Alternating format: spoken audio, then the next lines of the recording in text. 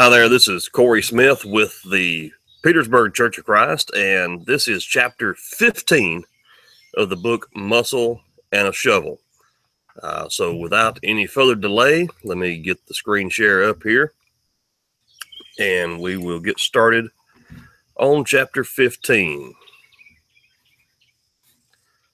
All right.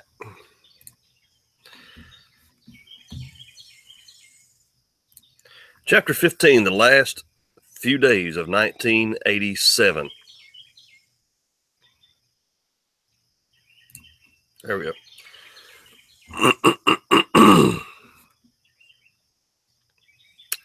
You'll see that closing out chapter 14, Mike and Randall have been discussing Saul and the sinner's prayer and how Saul was saved. And Mike made the statement as he was walking away from the discussion where he said, "I was happier when I was religiously stupid, and that ignorance is bliss, but spiritual ignorance is eternal damnation." And he remembered the statement that it is easier to believe a lie that one has heard 1,000 times before than to, it's easier to believe a lie that one has heard 1,000 times before than to believe a fact that no one has never heard before. So chapter 15, the last few days of 1987. What I did not know was that my best friend Larry and Randall were studying the Bible together as well. Larry usually spent a lot of time at our place. We played golf together, went out to eat together, worked together, and spent many hours discussing politics, computers, and world affairs. Larry was a very clean living guy. He stayed away from the poisons of life, tobacco, alcohol, etc. His family were Presbyterians, therefore he was a Presbyterian. Larry was also an excellent troubleshooter. He held a computer engineering degree, and OSI was lucky to have him. OSI employees would do ride-alongs together at times when assistance was needed in troubleshooting problem accounts. Larry and I were partnered together as team troubleshooters, and we spent many days in the field running down system bugs. But Larry hid the fact that he and Randall had been studying the Bible together. That changed during one bitterly cold evening. Jonetta and I heard a knock at our apartment door, and it was Larry. "Hey, Larry, get in out of the cold," she said, inviting him into our apartment. "Hi, Jonetta," Larry said in an upbeat way. Despite the weather, she took his coat, and we could tell he was excited about something. "Larry, what are you doing out here at this time of night?" I was glad to see him, but I was also interested in knowing what was going on. "Mike, I've got some news I want to share with you, and it can't wait any longer." Larry spoke as I motioned him to sit on our wicker bungalow-type sofa. "Well, spit it out," I said impatiently. "I was baptized today." "You what?"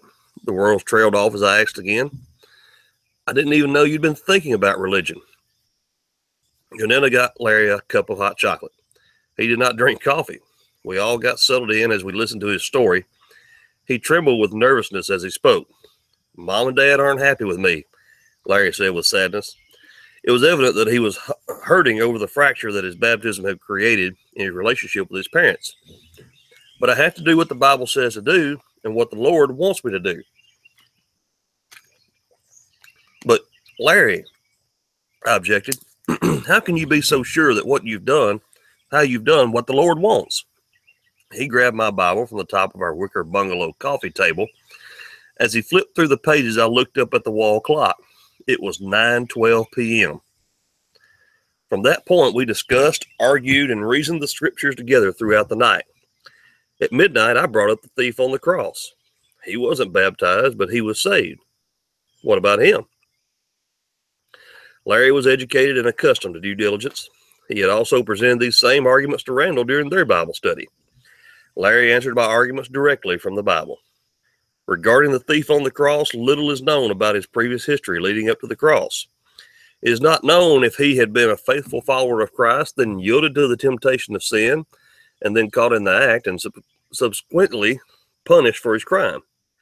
Larry reminded me that Jesus was a faithful, perfectly devout Jew who had followed the law of Moses to perfection.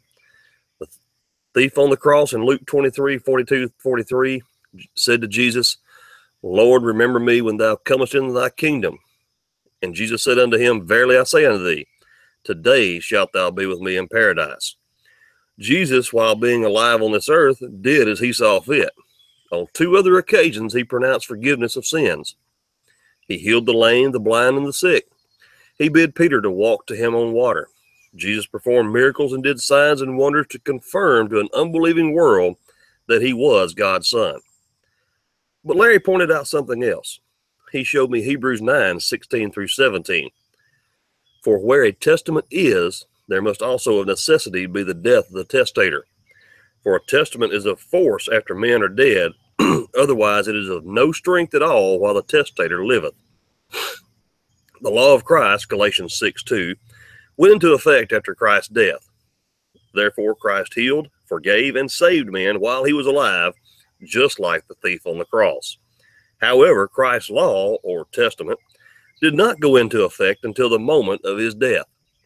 Hebrews 9 made this Bible fact clear. The principle of Christ will continue. The principle of Christ's will continues to this day. While he is alive, a man can do anything he wants with his estate, but his will goes into effect at the point of his death. When Jesus lived, all men were still under the law of Moses if they were Jews, or if they were under the patriarchal law if they were Gentiles. However, at the point of Christ's death, those former covenants were nailed to the cross, and both Jews and Gentiles would be reconciled together into one body, the church, by the cross. Larry proved this point by Ephesians 2:14-16. For he is our peace, who hath made both one, and hath broken down the middle wall of partition between us, having abolished in his flesh the enmity, even the law of the commandments contained in ordinances, for to make in himself of twain one new man, so making peace, that he might reconcile both unto God in one body. The body is also the church, Colossians 1:18, by the cross, having slain the enmity thereby. Larry revealed another biblical point that I had never considered. He brought up one of the many reasons for baptism found in Romans 6:3-5.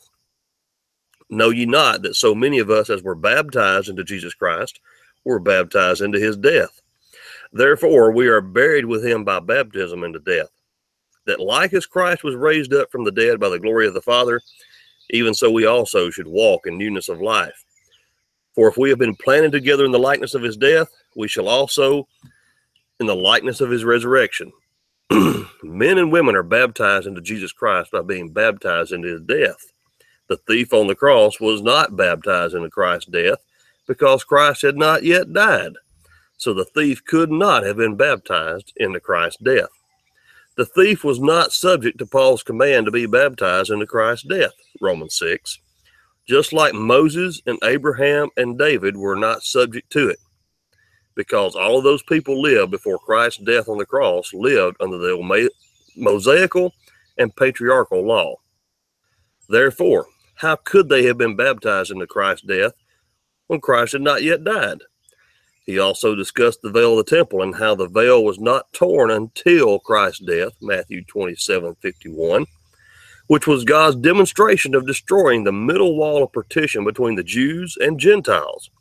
Gentiles represented all of mankind outside of the Jewish race. His points were consistent with the other teachings of the Bible. When the Bible is considered in context with all the books, history, and events being considered, it is impossible to refute. But what if a man or a woman is on their deathbed and cannot be baptized? What about them? Will they go to hell? I countered. Larry started laughing. What are you laughing at? I asked. I'm laughing because I used the same argument, he admitted. But Mike, let me show you something. In your deathbed argument, the man believes that Jesus is God's son, but dies before getting baptized, right? Right. Okay, so your argument is that God would not send the man to hell simply because he didn't get the chance to be baptized, correct? Larry rephrased the point. Yeah, you've got it, I responded. Well, Mike, your God wouldn't do that argument can then be applied to any of God's instructions. Think about it. Suppose you're telling an old man on his deathbed the story of Jesus Christ. Halfway through your story, the guy dies. Using your God wouldn't do that argument means that God would not send the guy to hell because he didn't get the chance to believe. No, Larry, I responded. Everyone knows you have to believe in Jesus Christ to be saved. John 8:24 says, I said therefore unto you that ye shall die in your sins. For if you believe not that I am he, you shall die in your sins. So God would absolutely send the guy to hell if he didn't believe.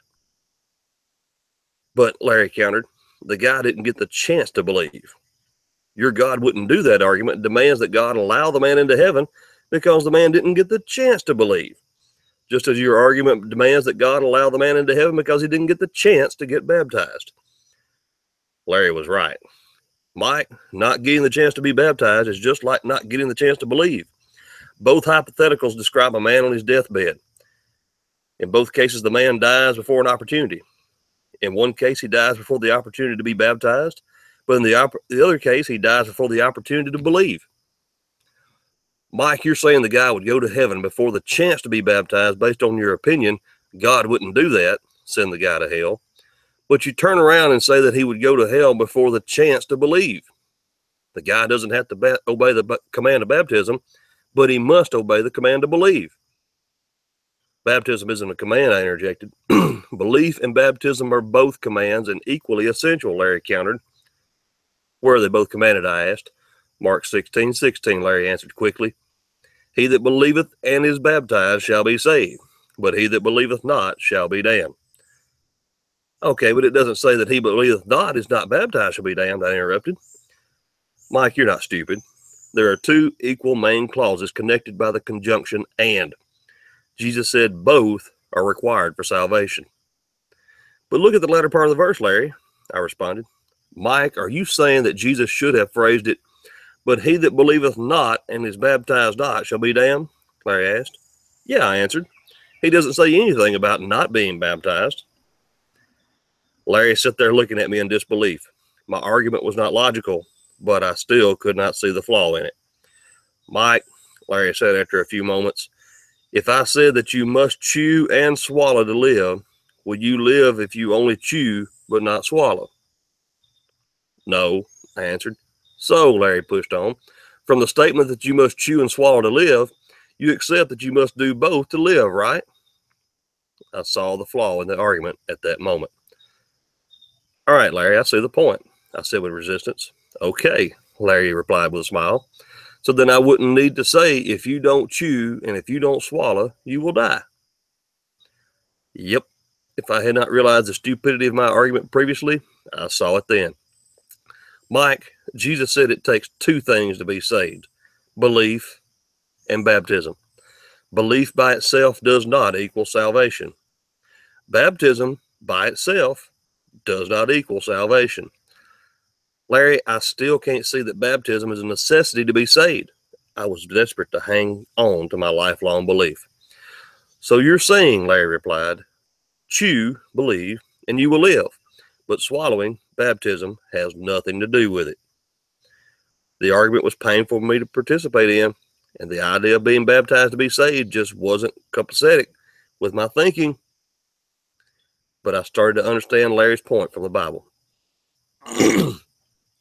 Larry continued, Jesus said in the latter part of the verse, but he that believeth not shall be damned. In other words, I cut him off. It wouldn't have made sense for Jesus to go further because belief is the first part of the equation. If the first step is not taken, then the second is eliminated by default. Exactly, exclaimed Larry. Mike, it's just like the ark.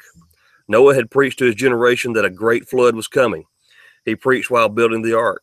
Noah's generation thought he was a fool and refused to heed his warnings. When the rains began, the floodwaters rose. Could all of those outside the ark of God simply have prayed, God, I'm sorry, please forgive me and save me? Could they have expected God to have, at the moment of their sorrowful request, placed them inside the ark where they would have been saved? Of course not. That's a deathbed confession, and it's a play on emotionalism. But Larry, I pleaded with him, I still think that it's faith that saves. Mike, Larry said, it is faith that saves us. It is an instructive, biblical, obedient faith. Then Larry showed me something that hit me hard, like a 2x4 to the head. We opened to the book of Numbers, chapter 21, and he read verses 4 through 9. The King James Version reads it like this. And they journeyed from Mount Or by the way of the Red Sea to compass the land of Edom. And the soul of the people was much discouraged because of the way. And the people spake against God and against Moses. Wherefore have you brought us up out of Egypt to die in the wilderness? For there is no bread, neither is there any water, and our soul loatheth this light bread. And the Lord sent fiery serpents among the people, and they bit the people, and much people of Israel died. Therefore the people came to Moses and said, We have sinned, for we have spoken against the Lord and against thee. Pray unto the Lord, that he take away the serpents from us. And Moses prayed for the people. And the Lord said unto Moses, Make thee a fiery serpent, and set it upon a pole. And it shall come to pass that every one that is bitten, when he looketh upon it, shall live. And Moses made a serpent of brass, and put it upon a pole. And it came to pass that if a certain serpent had bitten any man, when he beheld the serpent of brass, he lived. Larry said, Mike, put yourself in this situation. There you are in the camp of the Israelites. You've worked all day, and now you're back to your tent. You pull the tent flap back and see your brother laying there on his cot. He's pale, sweating, and shaking. You look down at his ankle and you see it, snake bite. You tell him to get up and come outside to look at the serpent of brass on the pole so that he will live. But your brother yells at you to shut up. He says that he wants no part of snake salvation. He says that God will save him by faith alone. Your brother tells you that all he's got to do is pray and ask to be cured right there inside his tent. And God will save him from his snake bite right there in his tent by faith alone. But you remind your brother that God told Moses to make the fiery serpent, set it upon a pole, and everyone who is bitten when he looks at it shall live, be saved. But your brother tells you that looking at the snake is a work. He says that man is not saved by works, lest any man should boast, but by faith only. He refused to get up and go outside to look at the serpent on the pole. Now, will your brother live or die? Larry asked me sincerely. I gave it serious thought. God commanded the man to look at the serpent on the pole to be healed. He'd die, I responded. Why? Larry asked. Because he didn't do what God told him to do to be healed, I responded. Mike, that's exactly right. Faith, real faith in God, is to follow his instructions. Faith is demonstrating to God that you believe enough to obey his commands. Obeying God is not a work, it is faith. Faith is the exercise of obedience toward the instructions of God. I had never heard it put that way. Larry had learned a lot. When did that happen? Larry continued, praying for God to save you right on your deathbed and calling it faith is not faith at all. It's selfish, reckless disobedience to God. That type of faith doesn't save men's souls. John 12:42 says, Nevertheless, among the chief rulers also many believed on him. But because of the Pharisees, they did not confess him, lest they should be put out of the synagogue.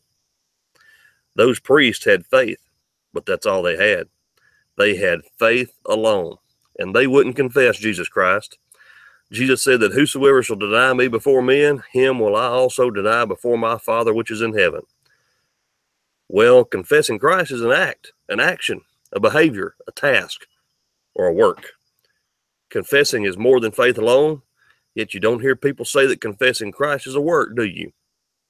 I was listening. However, when someone points out the truth about baptism and that baptism is an essential part of God's plan of redemption, people want to throw it out, calling it a work. Mike, in light of all that is taught about baptism in the New Testament, the argument against baptism is so weak that it cannot stand. Any honest Bible study will prove that men cannot be saved before being baptized into Christ. Well, Larry, I was baptized, I offered weakly. Why were you baptized, he asked. An outward sign of an inward change, I responded. Mike, that's not Bible baptism, he said. Of course it is, I argued. Larry turned to Acts 2 and began in verse 36. Therefore, let all the house of Israel know assuredly that God hath made that same Jesus whom ye crucified both Lord and Christ. Now when they heard this, they were pricked in their heart and said unto Peter and the rest of the apostles, Men and brethren, what shall we do? Then Peter said unto them, Repent and be baptized, every one of you, in the name of Jesus Christ for the remission of sins, and you shall receive the gift of the Holy Ghost. After reading the verses, Larry said, Look at verse 38. Why were they baptized? For the remission of sins, I responded. And what were they told they would receive after they were baptized, he asked. I looked back at the verse and said, the gift of the Holy Ghost, finding the answer in the latter parts of verse 38. Mike, Larry says, he made eye contact. Jesus said that a man must be born of water and the Spirit in John 3:5. I was already familiar with that verse, and I nodded my head yes. Peter's words confirm Christ's words and detail how to be born of water and the Spirit. Baptism, water, for the remission of sins, reason, and receive the gift of the Holy Spirit. When Larry left the apartment, I looked at the clock on the wall, 5:42 a.m. I was exhausted, but I still had to jump in the shower to get ready for work. Jeanette had gone to bed right after Larry had arrived the night before. She did her visiting and studying during normal hours like normal people. As for Larry's all-nighter, I had gotten some answers. But hard heads were hard to break. Larry had pushed me hard, and I did not like it. But sometimes stubborn people have to be pushed. I was stubborn. Wow. That's a lot of information in one chapter. Snake bite. The Israelites were told that if they were bitten by the fiery serpent, they would look upon that serpent on the pole, they'd be healed. But if they didn't, they would die. Let's look at some of the questions here regarding chapter 15 before we wrap this up. Use some verses here to take a look at that were mentioned throughout the study. Hebrews 9:16-17, Ephesians 2:14-16, John 8:24, John 12:42, Galatians 6:2, Romans 6:3-6, Mark 16:15-16. As always, we encourage you to write these down on a 3x5 index card and begin to memorize those verses so that whenever your situation with a Larry or a Mike comes up, you're prepared. You have already studied the material, and it's ingrained into your head. It's ingrained into your heart. Keep thinking about 10 people or even 20 people who have not yet obeyed the gospel. And remember, try your best not to prejudge. Keep this with your stack of note cards. Don't say to yourself, oh, they'll never listen to it, because what did Mike say at the end of that study? He was hard-headed. But did that keep Larry from sitting up for 8 hours all night long studying the Bible with him and still having to go to work the next day? It did not. We find out that Larry had been studying with Randall and was just baptized. Why do you think Larry hid this from Mike? Think back to the first of the chapter. Larry and Mike were co-workers. They went out on what they called tag team calls, diagnosing problems with companies' printers and how it reacted with their computer systems. Maybe Larry thought that could get a little awkward working with his best friend. He didn't want to jeopardize that situation or that friendship or relationship. I don't know. Maybe you've got some other thoughts on it. What does this say about Randall's efforts for the Lord? How many people was Randall studying with? We may not ever know how many people Randall was studying with. Why? Because Randall didn't go around bragging about it. He didn't go around boasting about it. If it had been available back in the day, Randall would not have been tweeting and posting to Facebook about how many people he was sharing the gospel with. That also goes for charitable works as well. Right now when I'm recording this, we're in the middle of the disaster in Houston, and people don't go about bragging about their good deeds. Jesus spoke exclusively about that. Don't let the right hand know what the left hand is doing. Don't be a hypocrite like the Pharisees, bragging about who all you're giving benevolent help to. Let those people who have received the help be the ones that tell the world about it. Mike never found out how many people Randall studied with at any given time. However, we know that Randall studied with more than one person at a time. Can you see Randall's teachings coming out in Larry's discussion with Mike? Absolutely you can. If you knew anything about the previous discussions that Mike and Randall had, Randall always answered a question with book, chapter, and verse. If you go back and read chapter 15 over again, it's almost like you're listening to Randall studying with Mike, because every question, every scenario that Mike presents, Larry has book, chapter, and verse answer for it. Rightly dividing, by the way, not cherry picking verses. Have you ever considered the aspect that the thief on the cross could not be baptized into Christ because Christ had to first die and be resurrected? That's a good question.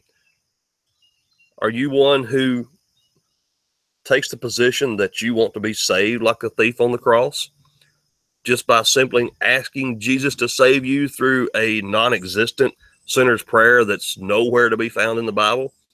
Give me an example of someone who was saved from their sins before Jesus died.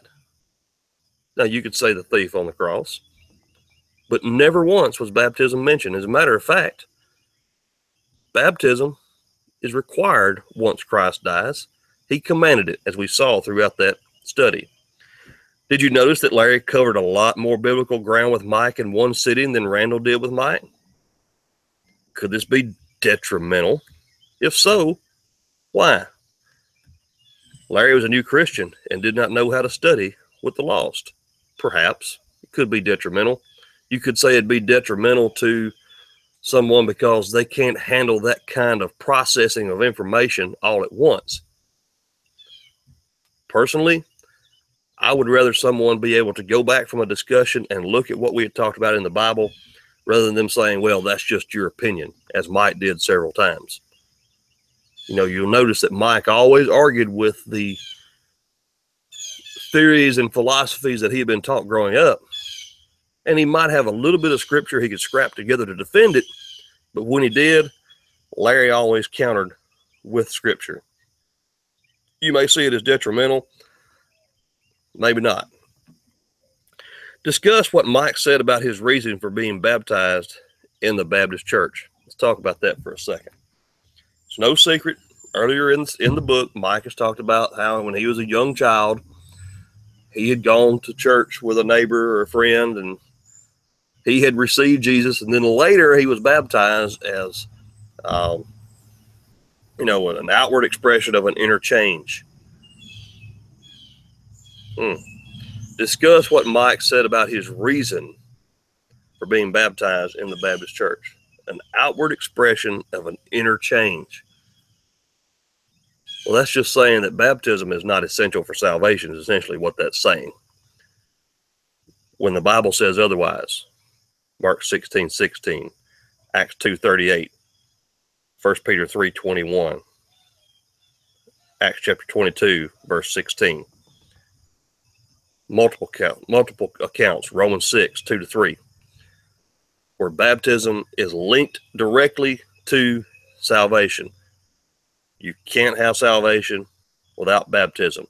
Go back to the discussion that Mike and Larry had about he who chews and swallows the food shall live. But if you chew it up and that's all you do with it and you never ingest it, you don't benefit from it. If all you do is believe and you don't act upon that belief, you haven't accomplished anything. Final point I'll make here is what Larry and Mike talked about in the scenario of the man on his deathbed who just says he believes and he never gets the opportunity to be baptized. Well, are you saying that God would send a man to hell because he believed in Jesus, but he wasn't baptized? I apologize for this camera being shaky here. This table's not very sturdy, and I like to talk with my hands. The same applies to the man who maybe is hearing someone talk to him about Jesus, but he never gets to that point that he believes in Jesus.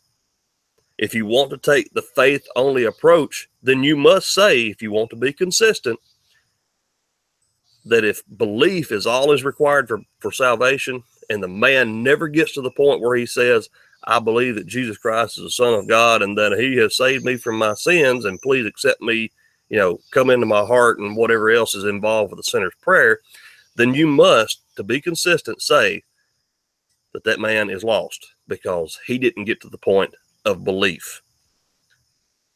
That's why you must say that when Jesus says, he who believes and is baptized will be saved, both actions are required. And if the man on his deathbed gets to the point of belief, but he's not baptized, by Jesus' own words, not my words, not your favorite preacher's words, not Michael Shank's words, the man is lost. Ask yourself this question. How many opportunities did that man have leading up to his deathbed to hear about the gospel and to respond to the gospel? In this day and age, you've got to try really hard not to hear something about Jesus. You look at Larry. Larry was raised up a Presbyterian. But one man, Randall Shank, or Randall Edges, sees the opportunity to share the gospel with Larry and with Mike. We see he's still working on Mike at this point in the story. He sees that opportunity. I want to challenge you as you're watching this video. If you are already a New Testament Christian, you've obeyed what Jesus has said, take the opportunity today, as we talked about in this lesson, to find 1, 5, 10, 20 people that you can study with so that they're never on that deathbed situation and trying to rush to be saved so that they're not lost. If you're in that situation where maybe you've obeyed some denominational doctrine, I challenge you to question it. Don't accept it just because, well, it was good enough for my mom and daddy and my grandpa. Well, mom and daddy and grandpa are not going to stand on the day of judgment and answer for you. I challenge you. Pick up your Bible, please. Read, study, lay down your denominational doctrine right beside the Bible and make it fit. And if you can make it fit, show me where I'm wrong, because we all can't be right. The Bible says there's one Lord, one faith, not many faiths. Not many faiths all on the same road to get to the same place. That round peg does not fit in that square hole. So if I'm wrong, please show me, because I want to be right. I want to be saved. And I hope you care enough about me and my family to set us straight. But I've tried my best to show you what the Bible has said here, what Larry was taught in this story. And Larry reluctantly realized, hey, what I've been taught all along is wrong as well. I hope this has been beneficial for you. Please share. If you're in the Petersburg area, Petersburg, Tennessee, we encourage you to come and visit with us. We meet Sunday mornings at 10 a.m. for Bible classes, 11 a.m. and 6 p.m. for worship, and then Wednesday nights at 7 p.m. for Bible classes. And as always, you can find us on the internet, www.scatteringtheseed.com. Again, my name is Corey Smith. I appreciate you listening. Realize this has been a little bit longer lesson than normal, but there was a lot of great material to cover here. Have a great day, and I'll see you next time with chapter 16.